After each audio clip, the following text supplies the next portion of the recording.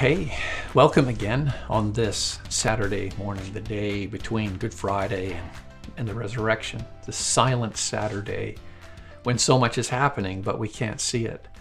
Today, I want to just continue as we've been talking about this journey to the cross. And of course, in the story, Christ has already died and he is in the grave. But I think there's a lesson here in the anticipation side.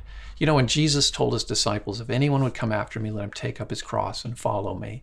He's talking about a promise. He's talking about an opportunity. Following Jesus in the cross is the most life-changing, life-blessing thing to do. The reason we don't do it is because we've got a human instinct to protect our lives. And Jesus is promising us and pulling us out of that fear so that we will let ourselves go. Jesus said, if you try to save your own life, you'll lose it.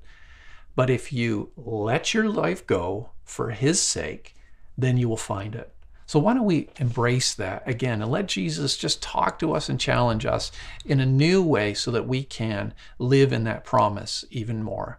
Today I want to talk about the burial of Jesus and what people were expecting to find on after the Sabbath. Remember, Jesus was raised on the third day. So Friday he is crucified and taken down from the cross, buried. Saturday he is entombed. And then on the third day, it's not 3 24-hour days, it's on the third day, Sunday, Jesus is raised from the dead. Now that's after the Sabbath. So the people that were followers of Jesus know that that's their moment to go to see Jesus in the tomb. They couldn't on Friday. The Sabbath, the Saturday, they can't. And so they're going there on Sunday morning and they're expecting something. Now, we can tell what they're expecting by how they came. So Luke chapter 24. Now, this is the story of Sunday morning. It's not Saturday, but I want to show you that it's actually the Saturday mindset that comes on Sunday. Jesus to them is dead. And so it says in Luke 24, verse 1, on the first day of the week at early dawn, they went to the tomb, taking the spices that they'd prepared. And they found the stone rolled away from the tomb. And when they went in, they did not find the body of the Lord Jesus. And while they were perplexed at this, behold, 2 men stood by them in dazzling apparel. That's dazzling in brightness, not dazzling in coolness. As they were frightened and bowed their faces to the ground, the men said to them, why are you seeking the living among the dead? He's not here. He's risen. Remember how he told you how he was when he was still in Galilee?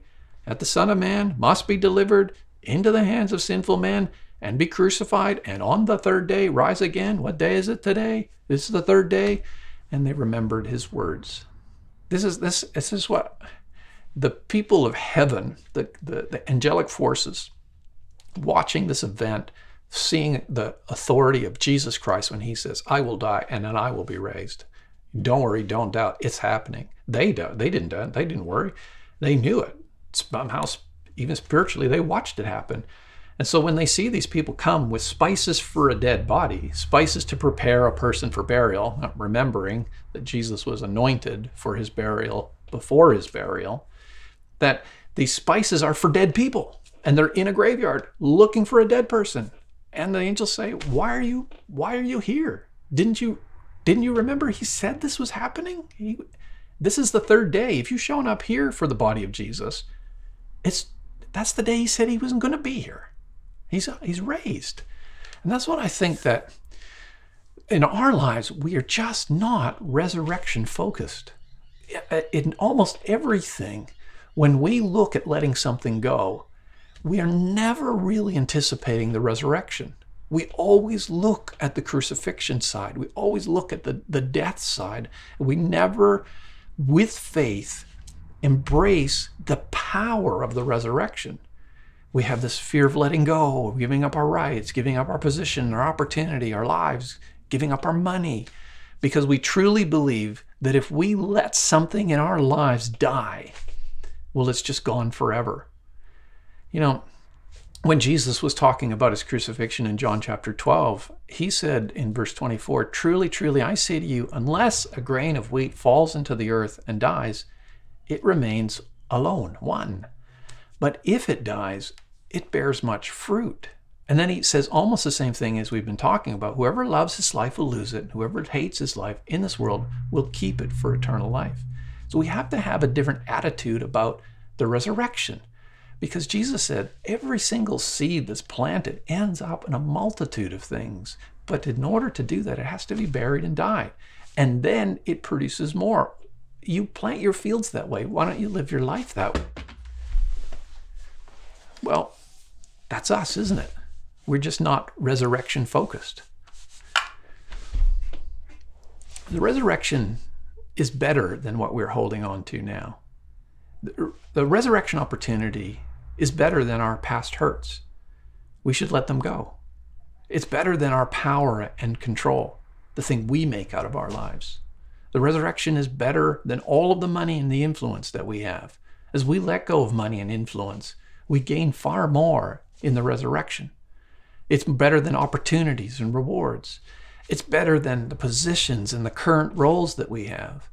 It's better than the lie of the temptation and the pleasures it's pretending to offer.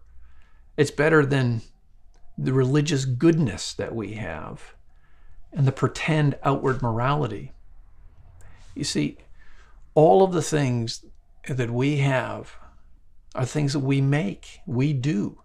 Even our religious appearance, our morality and the respect that we get from that, all of that goodness, all of those things are made by us. And for us to say, well, I'm going to let go of those things. I'm going to let go of my self-righteousness. I'm going to let go of myself. I'm going to let go of my resources, my opportunities, my power, and let it go. Every time we do that and have fear, it's because we don't believe in the power of the resurrection. Jesus, raised from the dead, is more powerful and better than Jesus who just stays alive. And your life is the same. The Apostle Paul says in Philippians chapter 3, he says, "Brothers, I don't consider that I've made it my own. But one thing I do, I forget what's behind, and I just keep straining forward to what is ahead. I press on towards the goal for the prize of the upward call of God in Christ Jesus." And then he says, "Let those of us who are mature think this way. And if in anything you think otherwise, well, God will reveal that to you also." He says, I'm going to trust that God can help you in this. He's going to reveal it to you. But mature Christian faith is a faith that constantly sees the resurrection in front of you. That's why Paul says, I can let go of all my accomplishments. I can let go of my life. I can let go of all of these things. Those things are good, or sometimes I'm letting go of bad things, but those things don't define me. I need to die again to them, and I need to be raised again, because it's going to be better. Every time I let go, it gets better, not worse. And so I think that in this time on the Saturday morning, as we sit between the death of Jesus and the resurrection of Jesus, I think it's important for us to put our full faith in what God can make of our lives, rather than fearing what we lose. That when we surrender to Him, whether that's our religious goodness, our appearances, our money, influence, and power, the things that we cherish and value that are really oftentimes just a weight around us, don't help us. You know, sometimes the things we build up become the things that we have to carry with us.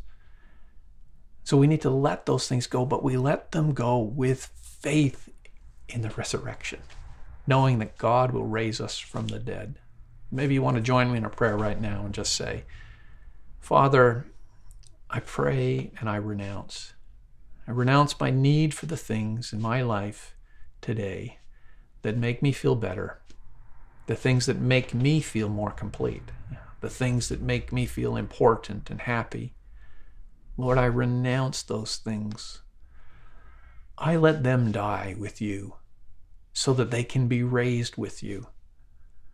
Lord, help me to believe in the power of the resurrection for every detail of my life, so that I no longer fear letting something go, but I embrace the life of the cross, of surrendering, for Jesus and to Jesus, so that the life that I live by the power of God in resurrection, knowing, Lord, that you take everything and you raise it from the dead. Everything I sacrifice, you raise up into new life. So, Lord, I let it go now. And I pray that you give me great faith in the future that you have for me, based on your power, not on mine. Lord, I thank you for this in Jesus' name. God bless you. We'll see you tomorrow on Easter.